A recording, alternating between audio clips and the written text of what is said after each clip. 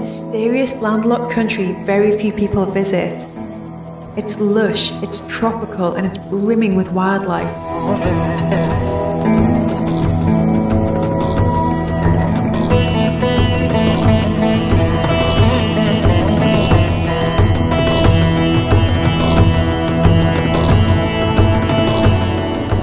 It has a vibrant, heartwarming, and beautiful local culture.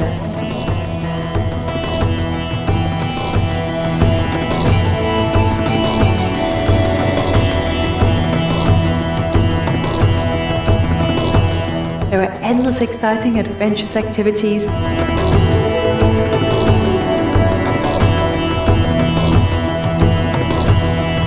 great street food,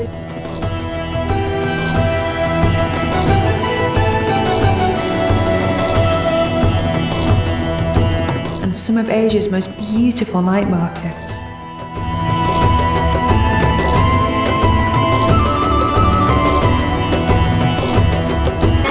But is Laos a good place to travel with your family?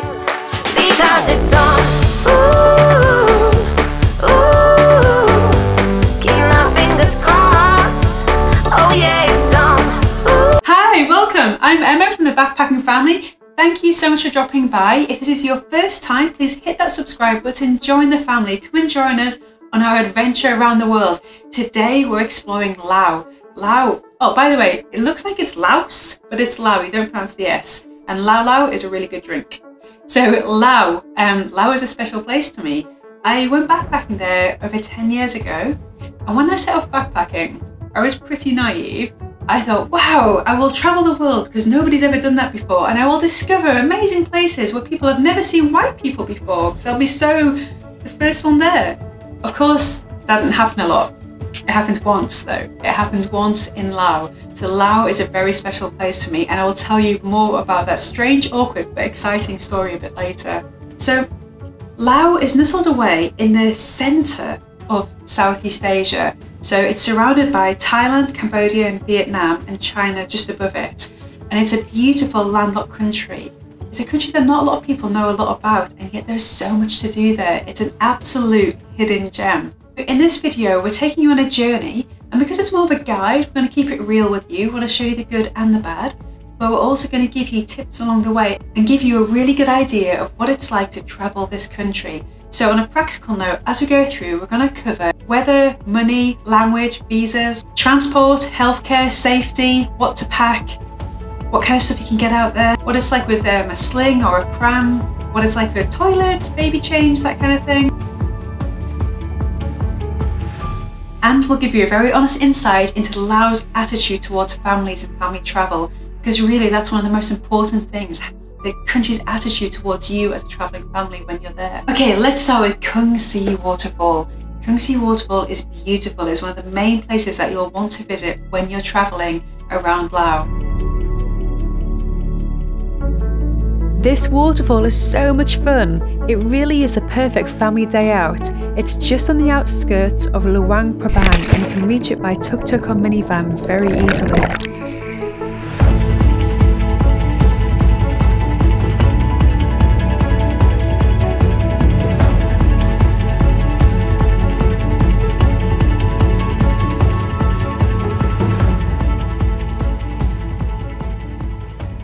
Laos has so many beautiful swimming holes. So you have this gorgeous one over in Luang Prabang, but then over in Vang Vieng you have these incredible blue lagoons. Jumping on a bicycle and heading out to find a secret blue lagoon turned into a memory that will last a lifetime. It was the most incredible story as it unfolded. So much so, we're going to make a video just on this incredible experience itself. So make sure you tune in next week to get the in-depth story of what really happened when we cycled out at Vang Vieng.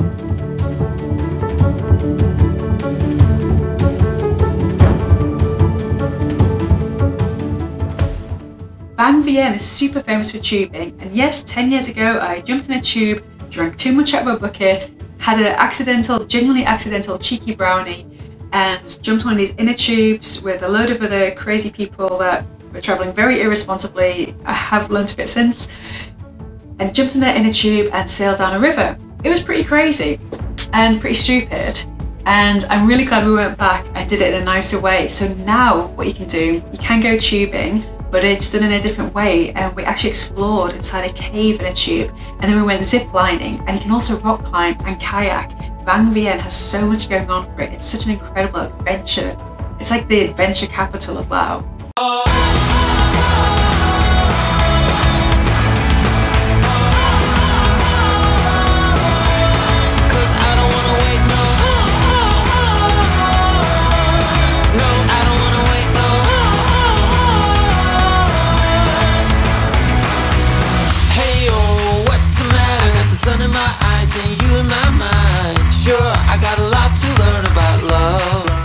Laos has a beautiful culture of dedicated monks living in gorgeous temples.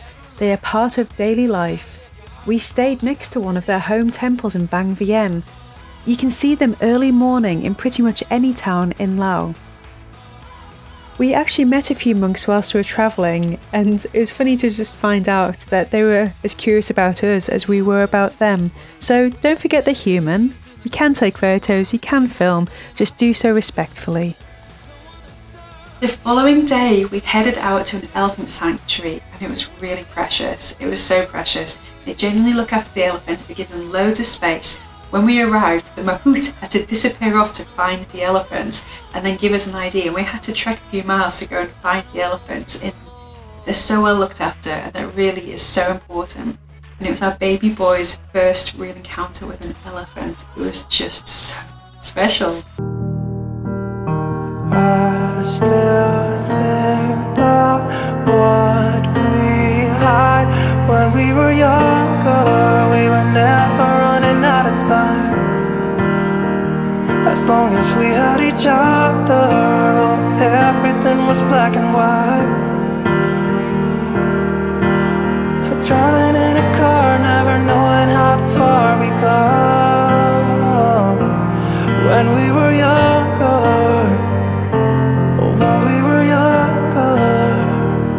I remember a girl. I would sneak into her parents' house. I could stay for hours, and we looked into each other's eyes. Hey, I thought I was Romeo, I was looking for my Juliet. And as soon as I left, I told my friends. Those days made me who I am. When we were younger, we were never running out of time. As long as we had each other, oh, everything was black and white. First real encounter with an elephant. The first trip to Laos, I also went to this incredible archaeology site called Plain of Jars. There's thousands of these huge jars just spread out, and there's various theories about whether they're for tombs, or there's a few different theories running around, but you just have to go see it. It's absolutely incredible, and they make for great silly photos too. But they are these huge stone jars. Don't know how else to explain it. It's a plain of jars. It's definitely worth seeing. It is a little bit off the beaten track. You do have to travel inland, but if you have the time, go see it. It's just incredible. Something that's much easier to get to, if you're in the capital, Vientiane, there's a place called Buddha Park, and you can jump on a local bus, and that's what we did. We jumped on a local bus and we head out to Buddha Park, and it was incredible. There's loads of really cool statues. You don't need long there, a couple of hours max. That's if you're taking photos. You could walk around it in technically probably at a pace in 10 minutes. But if you're taking your time, there is quite a lot to see and take photos of. So that is really beautiful. We really enjoyed it. And there's this crazy strange thing where you walk into a huge mouth. It's where you can get a really cool photo, but you walk into this huge mouth and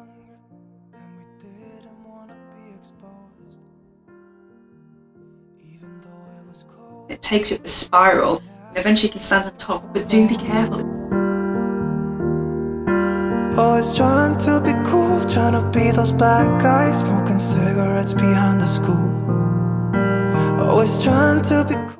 It's being a mum, isn't it? Like, I've never been like bothered about height, and now, oh, get back. I can totally picture. I really want to be like a really cool mum and just be like, yeah, enjoy yourself. I'm totally cool with that. And actually, I think there's something about being a mum that makes you so much more aware of edges. I mentioned Vientiane is the capital. It's more like a sleepy little town. It's on the river and it just doesn't feel like a big city, which is kind of nice. I like that. There's loads of great food everywhere. Lao food is a bit like Thai food, but it's got its own little twist. It is very tasty and I highly recommend it, very fresh. Stretching up into the north of Laos, you have Lang Nam Tha, and that's that incredible place that I made my way to all those years ago. And I will tell you that story, bear with me. And then if you stretch down into the south of Laos, it's quite a funny country, a funny shaped country. You get down to the Mekong and they actually have pink dolphins. And there's a place called Pak Se that you want to watch out for. And that's a really good base to then start heading towards 4,000 Islands, which is as beautiful as it sounds.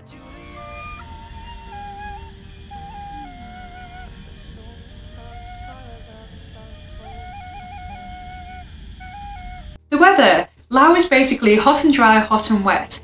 But I would say that if you're heading up north, I was really caught out. I found that right up in the north, in the mountains, in the morning when I was getting up for a local Lao coffee, I had to put extra layers on. So do make sure you've got at least 1 or 2 warm layers, but typically most of Laos that you're going to get to is going to be fairly hot, so just prepare for that. Money. The local currency is kip. I really like that, kip. And for about £1 you get over 10,000 kip. And so do check your change. It's really hard to get mixed up with it and you can be a millionaire very quickly with this kind of money. Laos is mostly good value. It's not quite as good value as Thailand and Cambodia, but it's not expensive. You do get a lot for your money.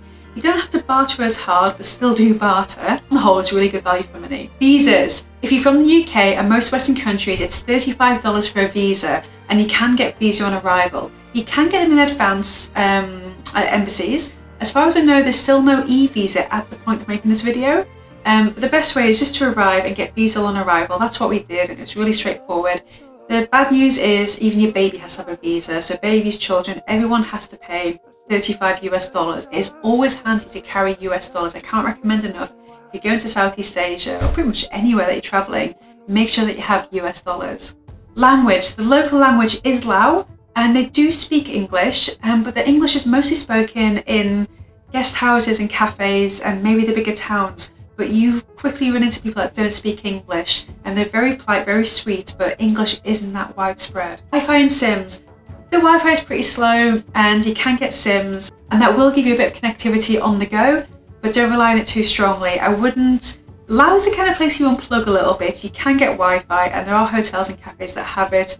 You have to be quite intentional about going to the places that have it. It's not quite as modernized and Wi-Fi-ized, doesn't really make sense, as Thailand. Accommodation.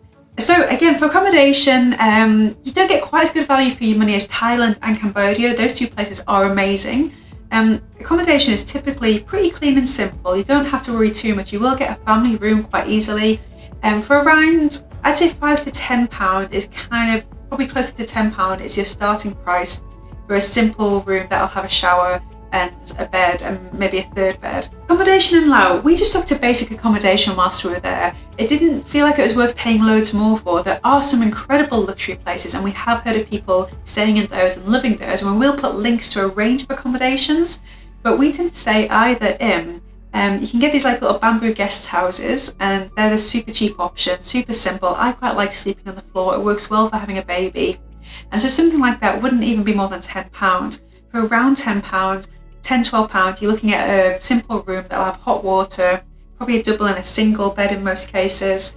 I wouldn't really go all out on spending your money on accommodation in Laos. If you're wanting a luxury stay, I would head to Thailand or Cambodia.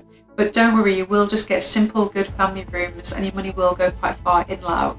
Booking.com and Agoda are both fantastic for Laos, so just use one of those, have a little look. You can get your accommodation booked in advance. In the high season, things do book up, especially the better ones. Food. I love food so much, and the food in Laos is delicious. It's typically pretty fresh, pretty healthy. It is literally somewhere between, physically and foodily, it's somewhere between Vietnam and Thailand. And you'll just find that if you know what Vietnamese food is like and Thai food is like the spring rolls and the noodles, the fresh fruit, that kind of thing, that's what you're going to be getting. It is really good food. Transport is mostly, you've got tuk-tuks, bicycles, you do a lot of walking. I think bicycling around Laos is just the thing to do. It is so beautiful. It is the best way to go and see the rivers and the mountains and the temples. It's just a beautiful way to get around.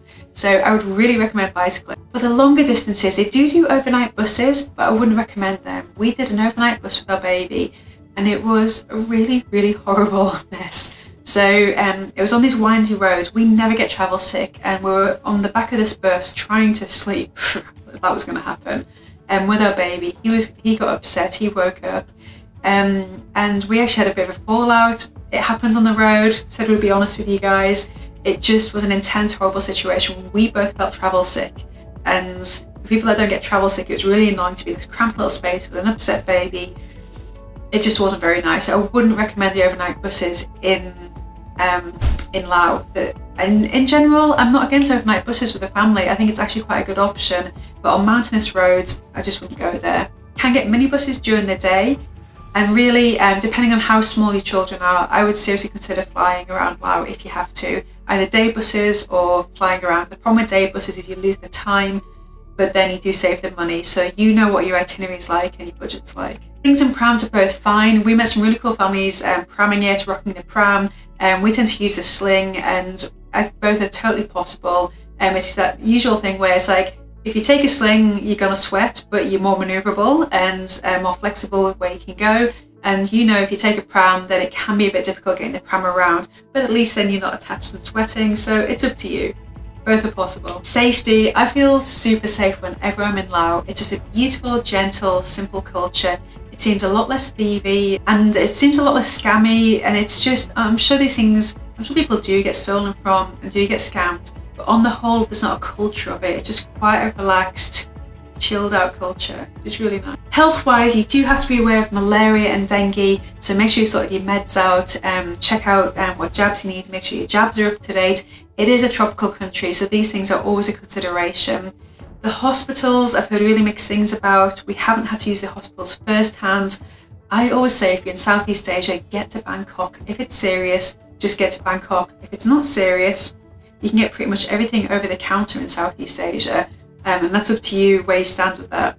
When we lived out there, we had to self-diagnose quite a lot, and we had friends who are doctors by email trying to give us the best advice. But really, when it comes to your family, if it's anything serious, just get a flight to Bangkok. And as always, make sure you have good travel insurance. I can't emphasize this enough.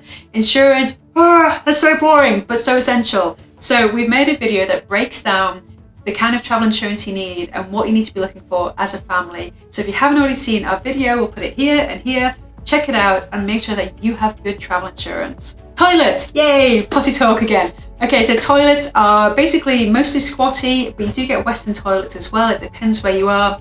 Baby change isn't really a thing. You just have to get inventive. We usually end up using whatever bed we're sleeping on with a scarf underneath. We did take a changing mat on our first Southeast Asia trip. They're great, they're compact. You just have to get creative if you are traveling with a little baby and having to change nappies. Sometimes just a shady spot on the grass somewhere is all you're going to get, which isn't the worst thing. A bit of jungle nappy changing. Supplies, so in terms of like your nappies, wet wipes, I'm forgetting what you need. Nappies, wet wipes, dummies, all that kind of thing, milk, snacks that are pre-wrapped. That kind of stuff you can get in Laos. It's not super widespread, but there are supermarkets in the main towns that you're going to be going to, and you can stock up there. So I would say for Laos, pack your own, but don't panic. If you need these things last minute, they will have them in the shops in Laos. Packing. We are working on a video on how to pack as a family going to a hot country, because there are a lot of things to think about. We always say, take hand sanitizer. Of course, you're going to need sunscreen, mosquito repellent, and shampoo.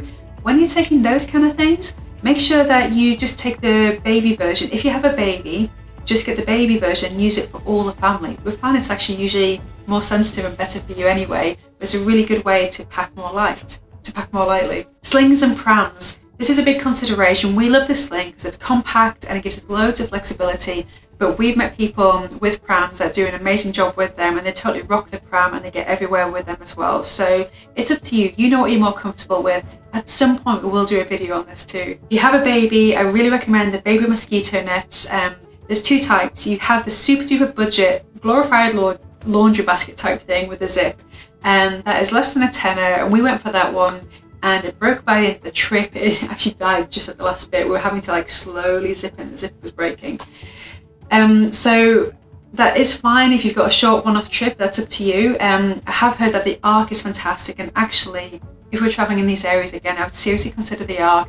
The big question, what is Laos' attitude towards families traveling? Amazing! Another amazing country. They are so super sweet everywhere we went. I really mean just about everywhere. As soon as we interacted with the local, it was the funniest quirk, and I always tell people about this, they would give them a banana. Even if they had to run to something or go get it off another person, we just found for some reason, and it was so sweet, we ended up with so many bananas, they would go out of their way to make sure they gave our baby boy a banana or two, or even a bunch, to the point where our bag was full of them. It sounds really bad, but we started eating them too, and even then we couldn't get through them. So we're feeding our baby bananas, we're just going bananas. So Laos, the people of Laos are super kind and super sweet about families. We felt really welcomed and encouraged being there as a family. So I can't recommend it for families enough, it's amazing. Oh, I was going to tell you my amazing travel story. This story is so super cool. So going back 10 years, I ventured into Laos, and instead of going south where most of the backpackers were going, I headed north to a place called Lang Nam Tha. That's in the north, and it is beautiful, and it feels off the beaten track as soon as you get up there. I haven't been back, but I really want to go back in the future. I'm thinking when our children are older, I want to go back and trek with them. So this story is crazy. I met up with a few of the travellers, and we decided we wanted to explore, there is a national park, but we just wanted to explore lesser known parts. And so we found some local guys that had kayaks. And we later found out that it's the first time they'd ever taken foreigners with them, and so they were totally winging it. And the short version is that we went with them. They took us to a market. We jumped in some kayaks and headed downstream. They didn't really know where they were going either. We didn't find this out until later. It was this amazing adventure. The first place that we arrived, they went ahead, and we realised they'd had this conversation where they said to the chief in the village, basically, can we give you a bit of money to stay with you for the night? And once we got talking and we were around the campfire, because it did actually get cool up there, once we were talking, it came out that we were only the third people in the history of that village ever seeing white people, which explains why they were staring so much. The next day, we jumped back on the kayaks and we headed further down.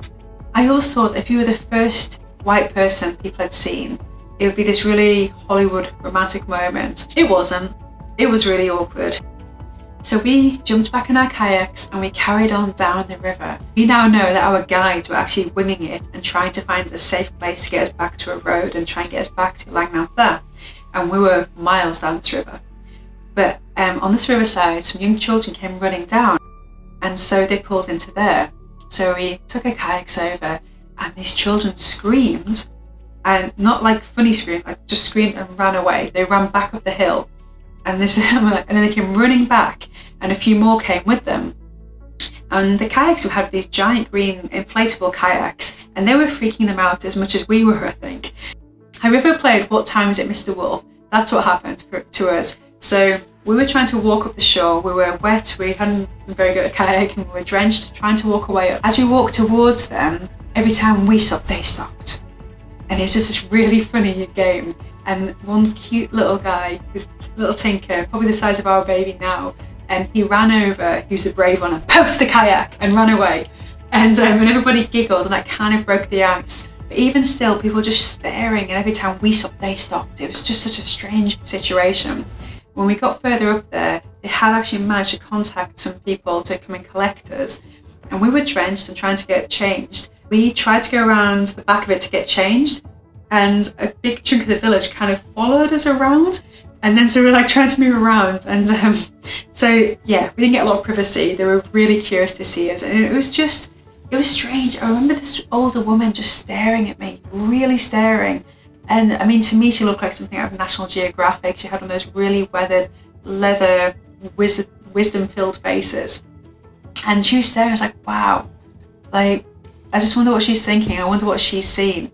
And as we were talking to the guys later, again, they explained that in this village, they had never seen white people before. So it turns out when it happens, you get stared at a lot, as you would imagine, but you also scare them a bit.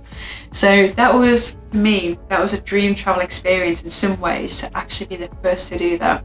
I don't know if it's still possible, and I'm totally planning to go back when my little ones are less little and go trekking and kayaking and see if we can find places like that in the north of Laos. Not a lot of people go there.